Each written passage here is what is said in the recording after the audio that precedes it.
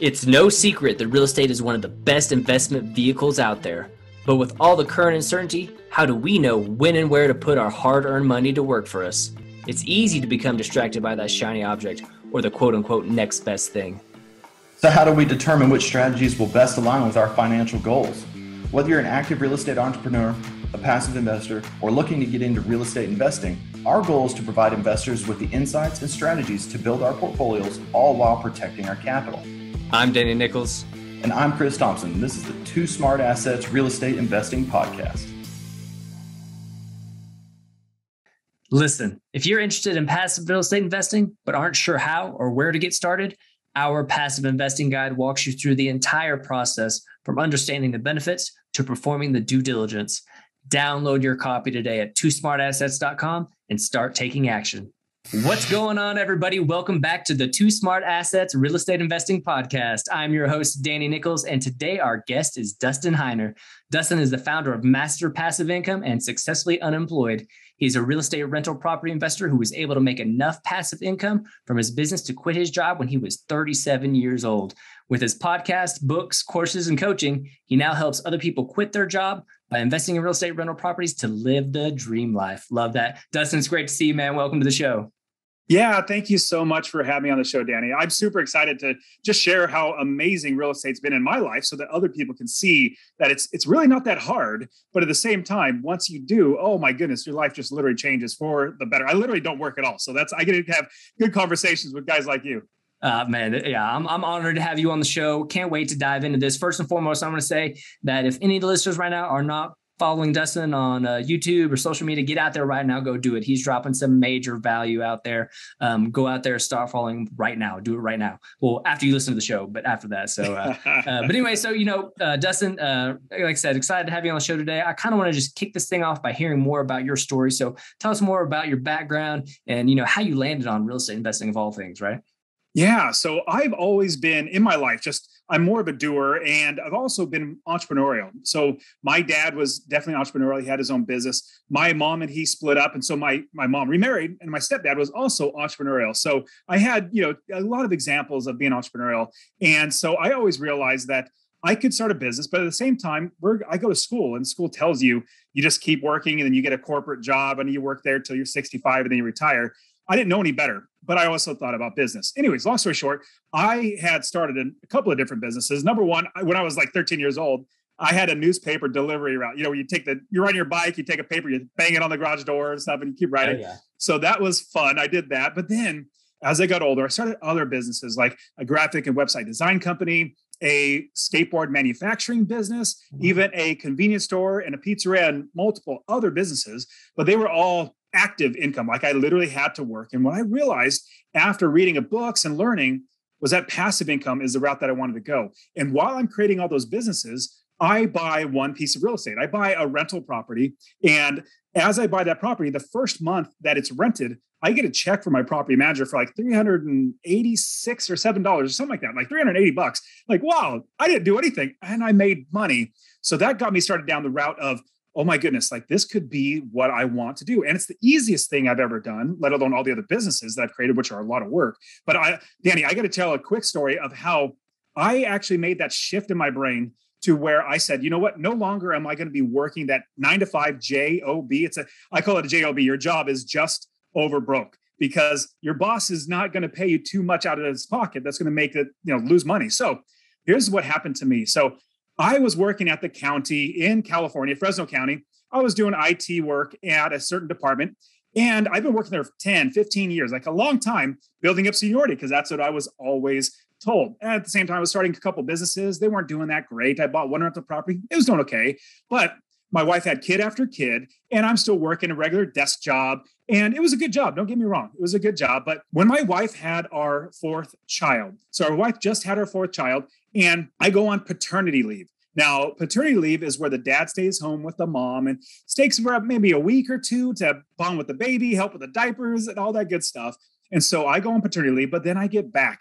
And the week that I get back on a Friday at 3:30 in the afternoon, I get a call from my boss's secretary, like the top dog.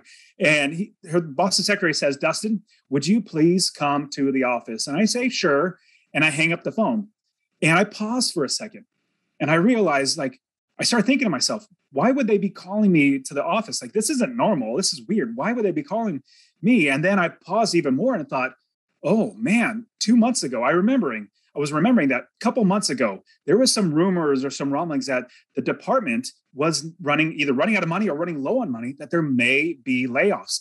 And I immediately shook it off. I was like, no, I work for the government. Nobody gets fired or laid off from the government. And I've been here for plenty of years. I'll be totally fine. So I shook it off. But then I get up and I start walking down the hallway to my boss's office. Now, this hallway wasn't very long per se, but every single step, it felt like the hallway got longer and longer and longer.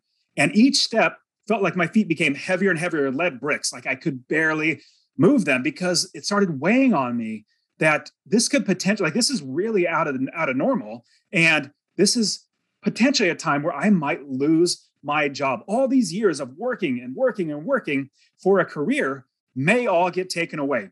And so as I get through the hallway, I turn the corner and I see my boss's, his door is closed and the secretary is sitting right there in her desk.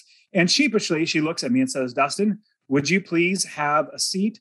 And I go and I have a seat and she's consoling me with her eyes and kind of grinning, trying to give me a little cheer up. But at the same time, she knows everything that's going on. I know nothing about what's going on. So she's trying to console me with her eyes. And as I sit there with my boss's door closed, I start thinking, oh my goodness, like this seems like this is what happens when people get laid off. And so I started going through my brain of, if I get laid off, how am I going to feed my family? How am I going to put a roof over our heads? And what does that make me as a father? Does that make me a failure as a father? Does it make me a failure as a husband, as a man providing for his family? And all these years working for a career, is that all waste? And as I'm sitting there, my forehead gets all sweaty and my hands get all clammy because it feels like the weight of the world is literally coming on my shoulders. And then the door to my boss's office opens up and out walks a lady with a piece of paper in her hand. And it's a coworker of mine, and she is noticeably distraught, noticeably upset. She's not necessarily crying, but you can tell her world is 100% rocked. And as she passes by me, my boss says, Dustin, would you please come in the office? And so I get up nervously and I walk in the office, and my boss says, the department is running out of money, or we don't have enough money. We need to lay you off. And so I get laid off. And remember, again, this is the government. Nobody gets fired or laid off from the government. So if I did, more than likely anybody else could too. And so I take that pink slip, basically a 2 weeks notice, back to my desk. And then I sit down and I realize two things right there, Danny. The first thing I realized, I need to get a job. Like I need to provide for my family. I need to make sure we have food on the table, roof over our heads. And so I worked really, really hard. I was really super blessed to be able to find another department in the same county that took me over as a transfer. So I was blessed to literally not even have to lose the job. I went over and started working there, which was check number one. Like that was good. Number one. The second thing, as I'm sitting there, I realize that I need to make sure that I never, ever, ever let this happen to me again. I need to make sure that nobody has the power over me to take away the ability for me to feed my family. So right then and there, I realized that my value is no longer ever going to be in my job, because we always get asked a question. I know I get asked a question. Hey, Dustin, what do you do? Well, they're asking you basically, what is the value that you put on yourself? And when I realized that, I would always say, I work for the county government. I do IT work. Well, that's the value that I was projecting out to everybody else. I said, no more. Sitting in my chair that day, I said, the second thing I'm realizing is no more will I ever tell anybody my value is in my job. My value comes from my God, from myself, from my wife and my kids. And that point forward, I said, I am an investor. It may so happen that I have a full-time job that is making me all my money, 100% of my money came from there. But now that is my part-time job. I am 100% an investor. Now I'll round up the story, Danny, to share with you that I worked, I remember 5 or 6 years at the new department, bought property after property, bought rental property that made me $250 or more. Like some are making me a lot more than that. And after 30 plus properties, I realized working at this new great department, my goodness, I don't need to work here anymore. I literally have enough money. So here, I'll finish out the story by, I went into my boss's office and I gave him a 2 weeks notice. I said, hey, boss, here's my 2 weeks notice. I am not going to work here anymore. He said, Dustin, what are you going to do? And I said, nothing. I literally have real estate. I don't work. I don't work 30 minutes a day. I don't work 30 minutes a week. I don't work 30 minutes, basically a month. I just grab my property management statements of all my properties and then set them aside. I review it, set them aside. And so for everybody listening to this, I want you to realize that your value is so much more than anybody could ever pay you. And this is how I know that. Number one, they're not going to pay you more than that. They actually take money out of their pocket. So they're paying you just enough to keep you working without quitting, but not so much that it takes money out of their pocket. And so if you realize that your value is so much greater than that, then the sky's the limit. So last thing I'll say is I was making $75,000 a year working in the county. It's good money, don't get me wrong, but I realized I was losing money working there. And so if you remember that hallway, that last walk, back a little bit, I walked that hallway to my boss's office to get laid off. The last walk I took was a 1.5 mile walk. I worked in downtown Fresno and I didn't want to pay for parking. So I walked, I'm frugal. So I walked 1.5 miles to my car. I've done this walk thousands of times. This last walk, I felt like I was walking on clouds because I realized I would never, ever, ever need another job because I already had all the money coming in from all my money, my rental properties passively, and nobody could ever take the ability for me to feed my family out of my ability ever again. Man, that's got to be a great feeling, really, and it's a 180 from where you were, just a couple of years before that, right? And I think that's pretty amazing. And I want to touch on a few things that you mentioned there. Is that mindset, that projection of who you are as a person, what value you bring, right? And as most people say, what they, you ask somebody what they do, they're going to tell you what they do for their W-2 job. That's just pretty common, right? I mean, that's what I've done most of my life, right? And I think that it's pretty important to have that, to have that mindset shift, to really project who you want to be or who you are becoming, right? Or whatever, right? And I think that's so important. I'm really glad you brought that up because I think a lot of people miss that, right? A lot of people miss that. And I think they can get a lot of value from that. Another thing I want to talk about is and this is kind of an opinionated question, but looking back at it, you lost your job, you got laid off, you're already investing in real estate, and then you started working again, and then you built up this portfolio to allow you to quit your job. That moment when you look back at it, losing your job for that first time, do you think how important was that moment into getting to where you are today? Anytime that I hear of somebody else losing their job, just like I did, I immediately think, I am so excited for you. Let me give you an example why. So I have a good friend of mine. We met at the gym. We did CrossFit together and we worked out together. And he lost his job.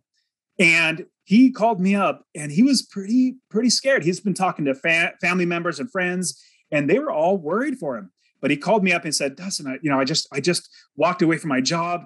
I don't know what I'm going to do. I said, I am so excited for you because I knew nobody else would be talking about this. They literally would not have this perspective.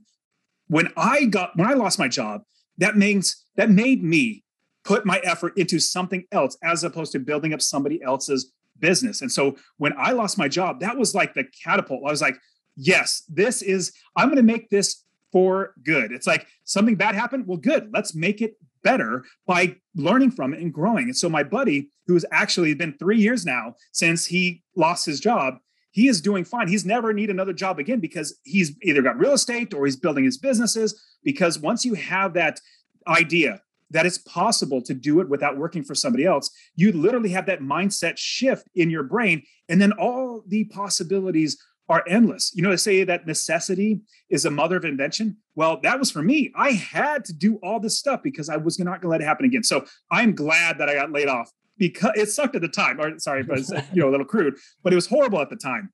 But now looking back, 5 years of literally I quit my job in 2017, traveled the world and with my family. But now I look back, I'm like, that was one of the best things that happened to me.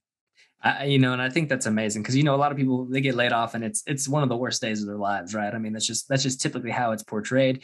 And, I think it's pretty important to recognize those turning points in your life because who knows? I mean, you're very entrepreneurial. You started some businesses. So maybe even if you weren't into real estate investing and you lost your job, you'd probably be okay, right? You have this entrepreneurial kind of spirit. But, for a lot of people, that's not the case. And so, you have that turning point. What are you going to do with it? That's the real question, right? You got to make it into something good. Otherwise you're just going to be in this downward spiral, and that's not where you want to be. So I love that you said, this is one of the best things that could happen to you, because that's how it should be looked at, right? Because who knows, if that turning point never would have happened to somebody else, maybe they would just be stuck at that job for the rest of their lives, and they never would have known what they could have done with their, with their lives in general, just the how high they could go. So I think that's amazing. And, I want to talk a little bit about how you were able to create this life by design. You built up enough passive income at the age of 37 to leave your job, like you said. Talk to us about, how you were able to build that portfolio, what that consisted of, and how you were able to achieve that. Yeah, so I definitely invest in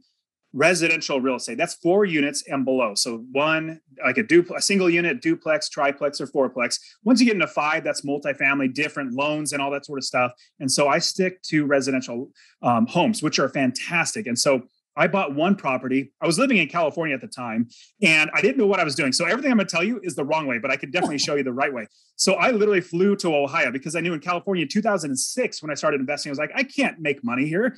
Prices were skyrocketing. I couldn't rent it for anything that I would get anywhere near passive income. So I flew to Ohio. Again, this is not what I do now. I just gave me the wrong way to do it.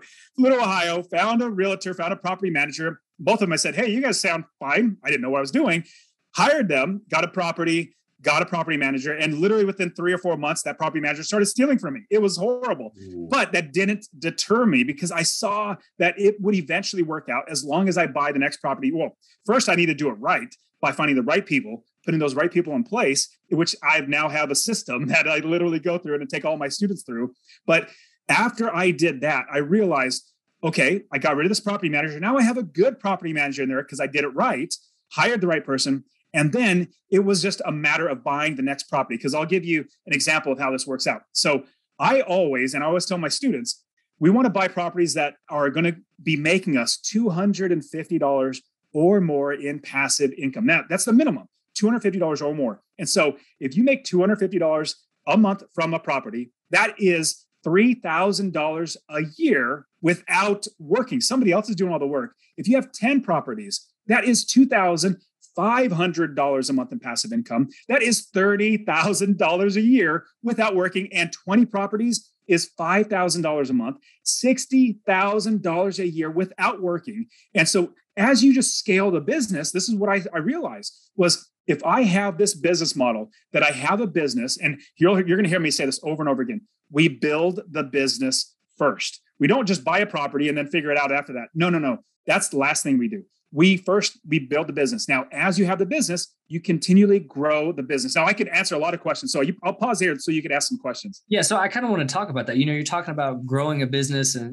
putting the right people in the right places, right? And I think that's so critical in this, whether you're there's so many pieces of this. Can you talk to us about who are those critical team members you need to have a successful business like you're talking about? If you hear anybody else teach real estate, or at least the majority of the people that teach real estate, they'll say, what you do, and remember, this is the wrong way. What you do is you find a property, you run the numbers, you make sure you're making about $100 a month in passive income, and then you find somebody to fix it. You buy it, then you find somebody to fix it up.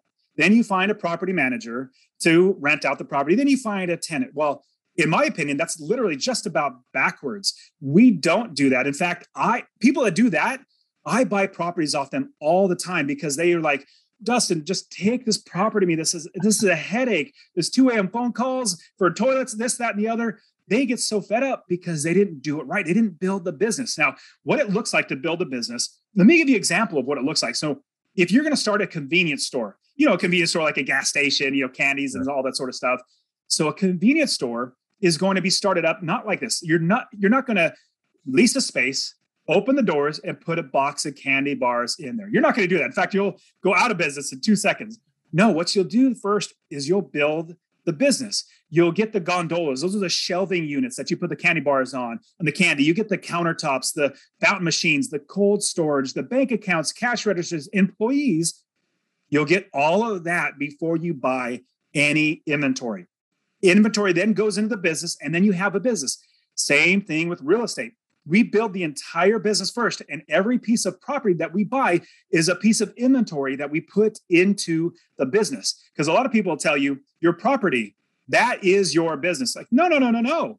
My business owns real estate, and that real estate is my inventory. I don't get I don't fall in love with any property. I can buy and sell any property. Well, I don't really sell them because I make money. And see, if you can see this on the video, I have 4 kids in my background, my 4 kids. I'm literally, all the 30 plus properties that I have, I'm literally going to give these to my kids on top of teaching them how to do it. So what you're going to do is when you're building the business, you're going to, before you buy the property, before you even think, I'm going to look at buy it, you're going to find the right property managers, contractors, realtors, roofers, mortgage brokers, inspectors, insurance agents. You're going to get all these people, even wholesalers and realtors, everybody in the business first.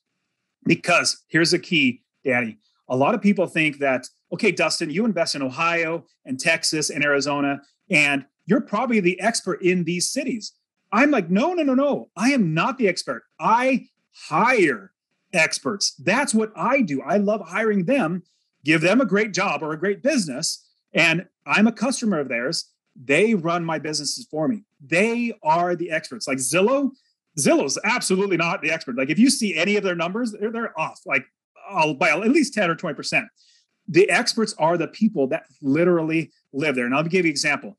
If you have a property manager that lives there on the ground, remember, we find the property manager before we even think about buying a property. That's like the last thing is buying a property. That's the easy part. Hard part's building the business. So we find a good property manager. We interview a bunch of them and finally settle on the one that we actually want to work with. Now, with that property manager, they're the expert. They're going to tell us, well, first, if they're even going to manage the property, because the last thing you want to do is buy, let's say, a $200,000 house, and they say, I can't manage it. It's in a bad area. I don't care if you spent $200,000 for it. I can't and won't manage it. And you won't be able to find a manager. And you've already fixed it up. You put like $50,000 into it. It's a drain on you because you didn't build the business first. No, what we do, we ask the property manager, hey, manager, I'm looking at this property. Remember, we already have the business built. I'm looking at this property. How much would I be able to rent this property for?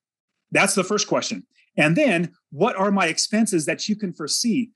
You ask these types of questions, like what type of clientele, what are you actually even going to rent it? All these questions, they're the experts. And what they're going to say is, oh, shoot, yeah. So you're looking at this property. I have a property right around the corner. It's renting for $1,400 a month. We could probably get the same amount because they're the expert. They literally know what it's right across the corner. Same thing with realtors, wholesalers. I love wholesalers. They basically find good properties for me. I wake up in the morning, drink my coffee, open my email, and that's how I find properties, by wholesalers and realtors sending me deals because I built the business. People are working for me. So I'll pause there so you can ask some questions. No, I want to say that's all great stuff. And I appreciate you going into those team members and why they're so critical and, how to basically like look for a good property manager, because that's so important, right, in this business. But one thing I want to talk about, it goes hand in hand with exactly what you're saying, is that, a lot of our listeners, they're passive investors, and I know you're a big fan of passive investing because that's what you're doing, right? And with that being said, but I know there are going to be some listeners out there that maybe have a few single family homes or something like that. And they're thinking to themselves, it's not quite as passive as I want it to be or something like that. Right. So talk to us about, that aspect of it and how you're able to create passive income streams with your strategy, like actually passive, So that is a great point, because a lot of people are going to buy properties. They're going to have 1, 2, 3, 4 properties, and they're realizing that for themselves, it's not passive enough. In fact, they're doing a lot of work. They're calling on, making phone calls and all that sort of stuff. So I'll give you an example of how passive it is for me. So in 2017, when I quit my job, I literally drove around Japan, 6-week trip, 2,000 miles, drive around Japan on the left-hand side with my wife and my 4 kids. In 2018, and I didn't even think about my business at all. Didn't talk to my property managers, didn't do anything. 2018, I went to Europe for 6 weeks. I went to 11 different countries and didn't even worry or think about my business. In 2019, I went on a 4-week field trip. We homeschool my kids. So we went on a field trip from Florida, drove all the way up to New York on a field trip. It was fantastic for 4 weeks. Didn't even think about my business. So this is what we do. If you already have properties or you're going to get into it. So I'm literally passive, like 100% passive. I don't do a thing. Like I said, maybe 30 minutes a month just by looking at statements. That's as passive as you can get. Yep. So with that, what we do is we build the business, but then we give them business rules. We run it like a business. Let me give you an example in your own personal life. If you have a house and you have a mortgage from a bank and you stop paying the mortgage, the bank, like clockwork, is going to start the process of foreclosing the property on you. They're not going to, oh, well, I get it. Your son is in jail. You had to bail him out. It's okay. We'll not let you we won't make you pay the mortgage. No. They won't do that. They'll say, you better pay this or we're kicking you out. Same thing in your business. We give all the people running the business processes and business rules. Let me give you a quick one. Let's say you're property manager, which if you don't have a property manager, you need to hire one, in my opinion. And you might say, well, I don't have the money to hire one. Well, here's the amazing thing. I don't pay my taxes. I don't pay my insurance. I don't pay my property manager. I don't pay my mortgage. I don't pay any of that stuff. My tenants pay for every bit of that because I account for all of those expenses before I even think about buying the property. Once I know I can account for those, it's super simple. Little addition and subtraction. You add up all of your expenses, all the ones I just listed out. Then you take your income, which is your rents, and your property manager told you. Let's say, okay, our expenses are $1,000. Property manager says, okay, you could rent it for $1,300. Well, that difference is $300, and your property management fee is already included in that. You're already paying them through the tenant's money, but you're not working a job to pay them. You've already done that. Plus, you have that $300 difference at minimum of $250. So here's a quick thing. I'll go through with the property manager. Business rules. Rent is due on the 1st. It's late after the 3rd. On the 4th, property manager, you literally, if they haven't paid, you literally put a 3-day notice on their door. With that comes a late fee. Then once that 3-day notice is up, you literally start an eviction like clockwork. This is the exact epitome of not being discriminatory. We literally treat everybody the exact same. So we give all of the people in our businesses business rules and business processes so they do it right without us even telling them what to do, because we've already done it in the past. They just make sure they run it the way we want it.